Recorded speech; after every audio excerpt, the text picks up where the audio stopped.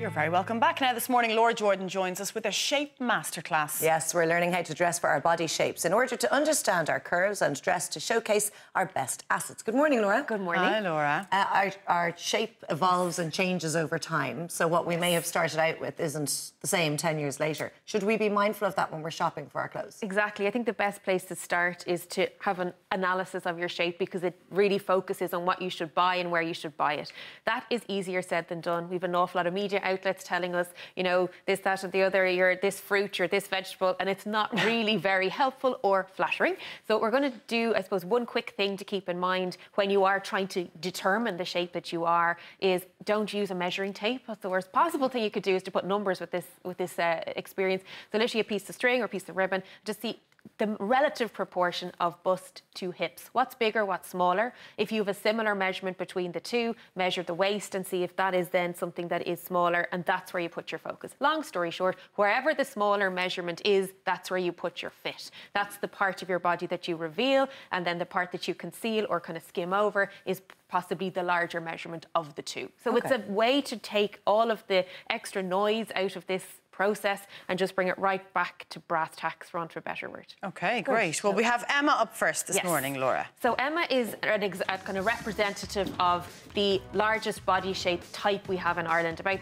60 to 70% of women fall into the category of having a smaller bust and larger hips. So with that in mind, what we want to do is emphasise the smaller part, which is the bust. So we're emphasising the cut, lovely kind of fit just under the waist to cinch it in, small little tie, and then a float and skim over the hips. So this is an example of a shape that works very well if you have that body shape. Smaller bust, larger on the hips. And then the covered arm is really helpful because you don't have to worry about putting a jacket or, you know, something over it to coordinate in. And when we talk about how to accessorise and you know, the shoes we choose, they're important details as well, because you tend to want to bring the eye to your smaller part, which may be, for example, here we have something that's hitting above the knee, so we're going to look for putting a bit of sparkle on the feet and up. As we said, the bust is smaller, so bring the eye up with the accessories that we choose, which is why I put pieces here. So again, a bit of sparkle here. Like these shoes because they go in under the ankle. That elongates the legs slightly rather than having an ankle tie that's up above the ankle bone.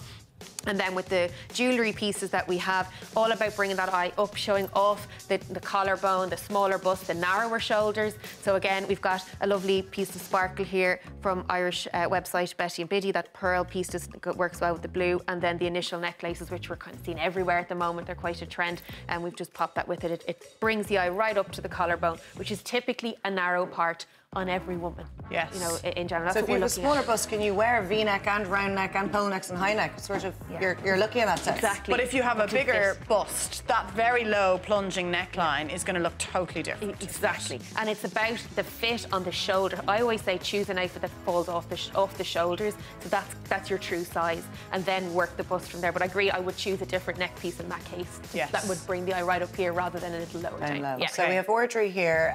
I would have said Audrey is very athletic and lean and tall. Exactly. So the athletic shape, or is also called a straight shape, which means you have a similar measurement of bust, waist and hips. There isn't a lot of curve in and out. It typically kind of is a similar view. Okay, so what we have to do in that case is create a curve. So what we've gone with here is a dress that has movement in it. It has, you can see, it sews and flares. So it's got a little kind of mini pleat in it, and it's pulled in at the waist to give it some focus. This is ideal for someone who has a lean figure. If you have a larger hips or weight on your tummy, that's going to bulk at that point. So you're looking to create that small little curve in the right places to give movement to that shape. And this piece does it well. A little cap sleeve as well, and not too low on the neck. Then we look at the piece we put with it. Because it's a heavy enough print, we're going to go with a delicate earring. So again, these pieces from Betty and Biddy, the little star print, really popular at the moment. Their Zodiac pendant, which has got double sides on it, so you can spin it whichever way you want. And again, it just adds a little bit of finish to the look, brings the eye up. We are magpies by nature. We will look at sparkle. So for that reason, we're going to bring the eye to where our smaller areas are and let people look there. Then we've got the piece of a little bit of bling on the bag, just to, if you wanted to bring this dress to evening, it's nicely done. And then a court shoe, which is, again, elongates the foot. that fabric doesn't hit the foot till the toe. Therefore, you've got length through the leg as a result, rather than putting an ankle tie on it. Because it's a midi dress, we want to try and elongate, and that kind of works to do that. Okay. And our third, so here, Anna is here. Exactly, in this shape, Anna is wearing a dress that works for work. So if you have any weight around your tummy area, you've got to be careful in terms of the styles you choose, and particularly when we're looking at workwear or fitted pieces, it doesn't mean you have to not wear anything fitted, you just want to watch where that fit is. So on this particular dress, it's cut well, so it's got the fit in the cut. We're not trying to do it with a belt, it's already done for us in the tailoring. So again, you've got a nice kind of gentle cut around the bust, it's not too tight. Then we have a side, if you can kind of see that there at the waist, it pulls over to the side.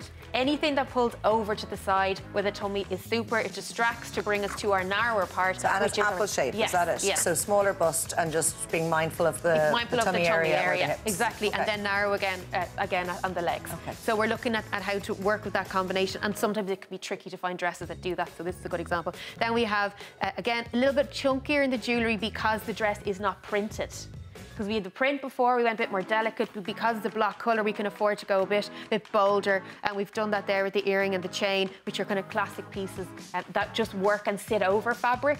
And again, I suppose it's just a question of wondering, can you get your rewears? And these are good examples of things that you can.